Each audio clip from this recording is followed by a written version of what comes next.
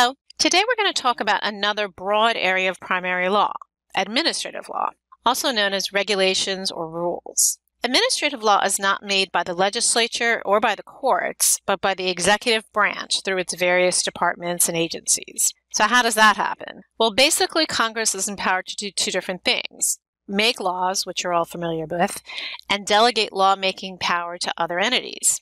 So who does Congress delegate to?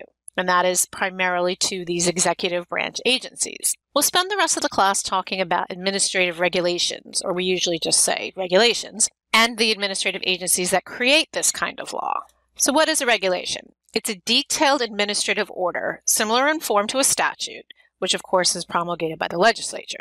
Regulations are also known as rules, and these terms are used interchangeably in U.S. administrative law. So don't worry about that. It can be a rule, a proposed rule, a final rule, or it could be a regulation. It kind of just depends on where you find it. When it becomes codified under subject heading in the Code of Federal Regulations, then it's called a regulation. When it's in the Federal Register and it's proposed or final form, it's usually called a rule, but it kind of means the same thing. Keep in mind that administrative law is promulgated at both the federal and the state level. So while federal agencies are busy issuing regulations, and believe me, they are busy, there's tons of these things being issued every day, so are New York state agencies and the agencies in all the other states as well. Administrative law is a huge body of primary law, which is why we spend a fair amount of time on it. A little bit more detail. What is administrative law? As I said, regulations are nothing more than rules generated by federal or state agencies to implement statutes. Why does this happen? Often Congress or a state legislature will authorize an agency to promulgate regulations in order to provide more complexity to a particular act than the legislature wants to include in the statute itself. So they might have general language in the statute, but they'd want the agency to give the entities that it is responsible for governing specific mandate on how to go about complying with the statute. So that could be one example. And while regulatory agencies are part of an answer to the executive branch of government, their rulemaking power derives strictly from a legislative delegation of power. So Congress, for example, authorized the Internal Revenue Service to generate a detailed regulatory scheme that expands on the provisions of the U.S. tax code. So that's one example there. And you can imagine that the same thing is true with the SEC and the USDA and the FDA and all the federal administrative agencies that you're familiar with. So essentially, in this type of situation, the legislative body delegates a limited authority to the agency to make law. Regulations flesh out the scope and the applicability of a statute, but regulations cannot conflict with the statute or exceed the agency's legislative mandate, so they can't go beyond what Congress has told them that they're allowed to do.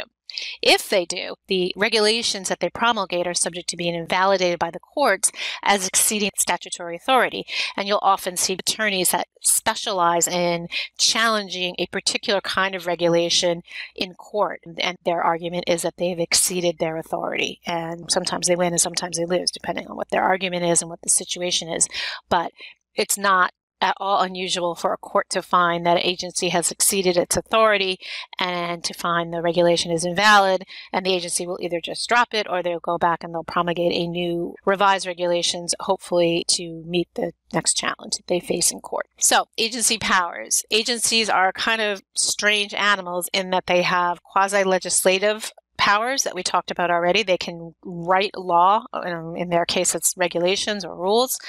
They have the quasi-executive power. They can investigate and prosecute violators of agency rules, so they write the rules and then they can go after them. And then quasi-judicial power, so not only do they write the laws and enforce them, but they actually can conduct hearing within the agency themselves. And now every agency doesn't do this the same way. Some have hearings, some don't have hearings. You really have to look at the agency website to figure that out. But many of them have their own quasi-judicial tribunals within the agency itself, where they'll hear hearings, they'll subpoena witnesses, impose penalties, and make orders, which are then binding upon the parties involved. But also, if you read an agency decision, you could kind of get a hint of what might happen if you were dealing with a similar circumstance, and you could advise your client by looking at the agency opinions in your particular area of specialty. So why is administrative law research important? Why are we spending two classes today and the next class as well? We'll be talking about administrative law. And it's because it's so pervasive. It's because it governs every possible area of life or business or client that you'll represent. It's also difficult. In my opinion, reading regulations and interpreting their meaning is even more difficult than reading statutes. So it's important that we figure out the easiest way and the best way to do it so we can be thorough and advise our clients. So we talked a little bit about this. Where does the authority come from for these agencies to go about making law? Because it isn't something you would necessarily at first blush think that they could do, since they're supposed to just be enforcing the law in accordance with the separation of powers that you look at in the Constitution. And as I mentioned, it comes from Congress, and it's called enabling legislation. So in the enabling legislation, Congress will say that it's creating an agency, and then it authorizes the agency to promulgate regulations on certain subjects. So if the agency goes ahead and promulgates regulations beyond its enabling legislation, then the regulation is going to be found invalid by a court. And then Congress, in these enabling statutes, and again, they can run the gamut, can also authorize the agency to do other things, such as perform inspections, like the United States Department of Agriculture, or issue a permit, like the Department of Energy or the Department of Transportation.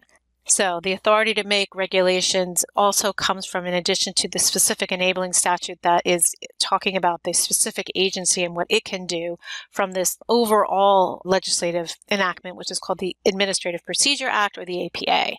And it authorizes several categories of rulemaking. We're going to focus on notice and comment rulemaking, which basically the gist of that is it requires agencies to give the public notice when they're starting to make a new or when they're going to amend an old regulation, and that's called an NPRM, Notice of Proposed Rulemaking, which would go in the Federal Register. And this notice and comment rulemaking procedure requires agencies to publish both proposed and final regulations, so everybody can take a look at them. It requires agencies to hold hearings or otherwise allow public comment. They don't always have to hold hearings, but they can. But the agency has to provide some way that the public can comment on the proposed regulation before it becomes final. All right, so here in a nutshell is how a regulation goes from being an idea to actually being a final regulation that's codified and put in the Code of Federal Regulations. So usually they come into being after the occurrence of some initiating event. It could be a voluntary act by the agency. The agency could be acting on its own priority and plans, or it could be reacting to some new scientific data or technology. There could be a series of unfortunate events, like traffic accidents or adverse drug reactions if you were the FDA. The agency can also engage in rulemaking as mandated by statute. So Congress may tell them, like when they passed the Affordable Care Act, there were a slew of regulations that had to be issued by a slew of different federal agencies in reaction to the Affordable Care Act. And they can also be reacting to recommendations from agencies, advisory committees, and other groups. And then finally, agencies can engage in rulemaking as a reaction to public pressure, including lobbyists, or because of pending lawsuits. All right, so let's just take a look at this, and this is the rulemaking procedure in a nutshell. So step 1, the agency drafts a proposed rule. Step 2, the agency publishes a notice of proposed rulemaking, the NPRM, in the Federal Register, and then asks the public for comments on the proposed rule. So the phrase notice of proposed rulemaking is just a fancy way of saying proposed rule.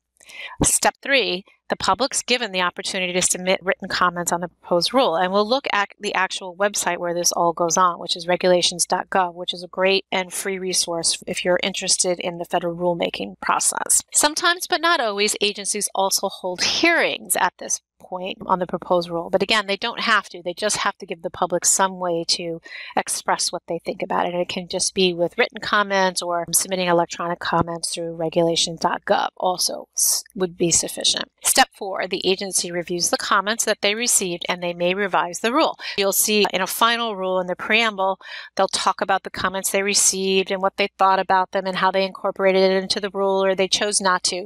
But you'll see they actually react to the comments that they received. And step 5, the agency prepares and publishes the final rule in the Federal Register.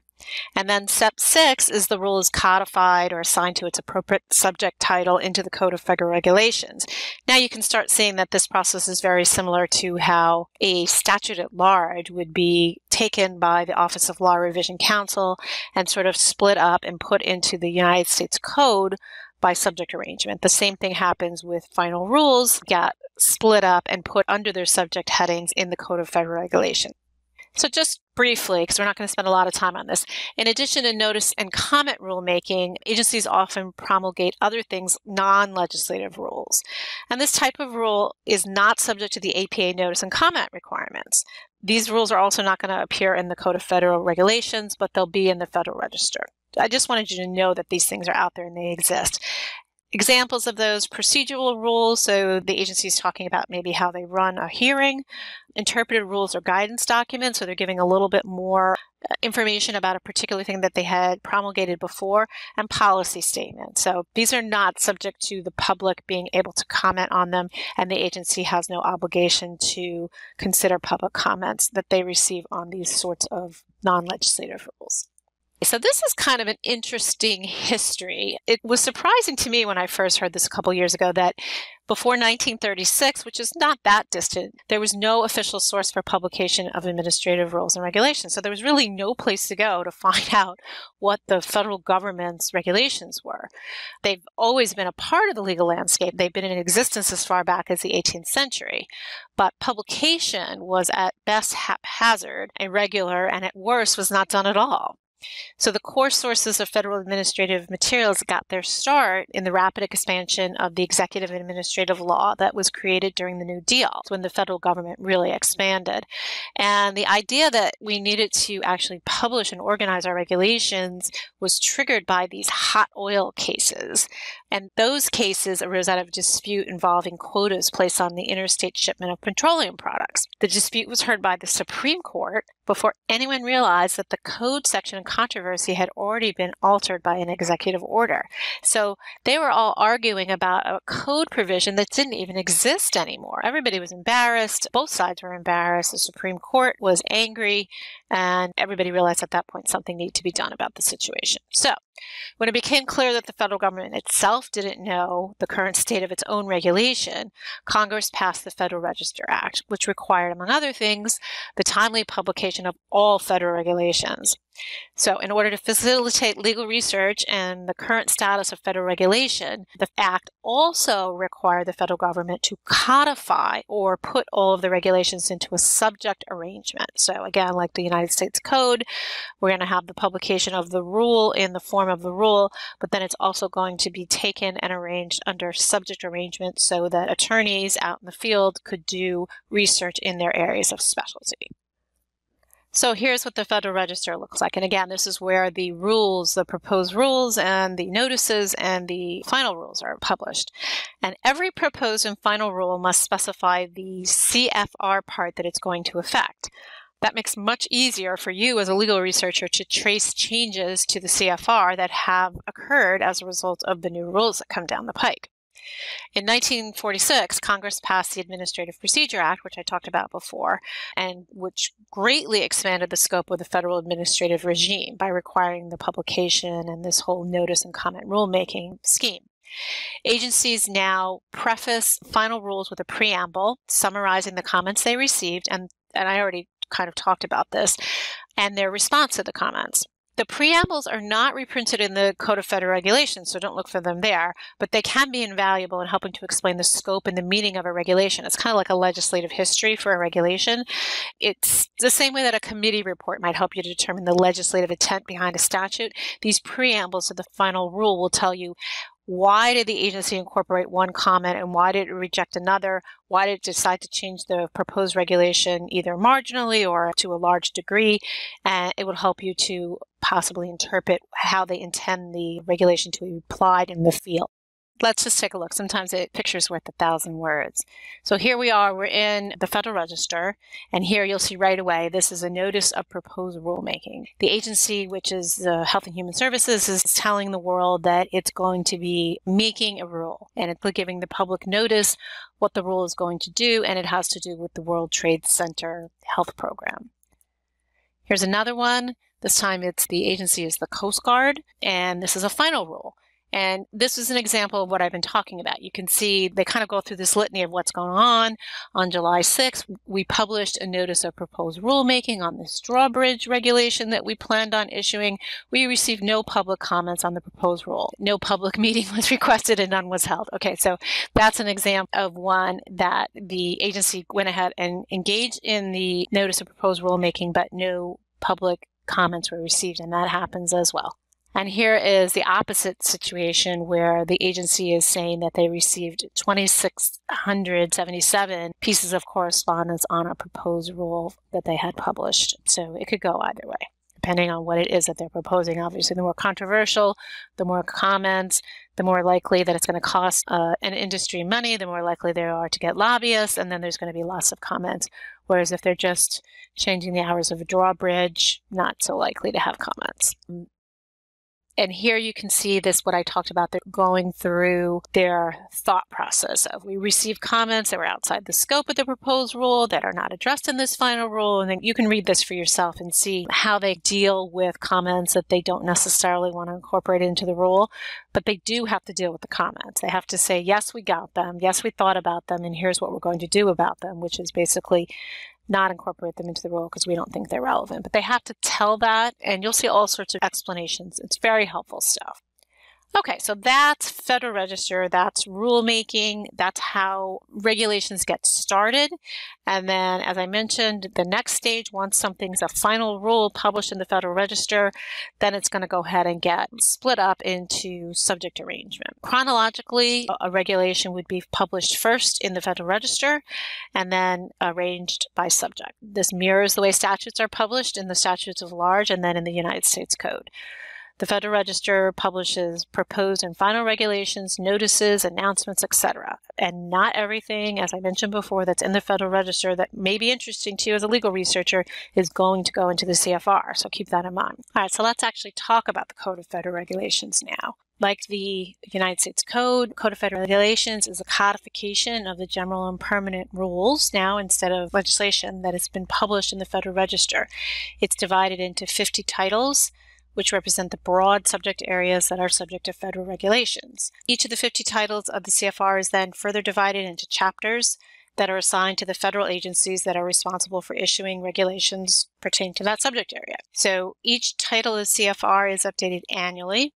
If you're looking at it in print, you can see the revision date right on the front cover. And just as a finding aid, each year's cover is a different color. You won't have that electronically, but if you happen to be looking in print, that's something to know about. As with statutes, the process of compiling regulations into a subject arrangement is called codification. Now we'll just spend a minute talking about regulations.gov. It's a website that's used by over 300 participating federal agencies, and they use it to conduct their rulemaking process.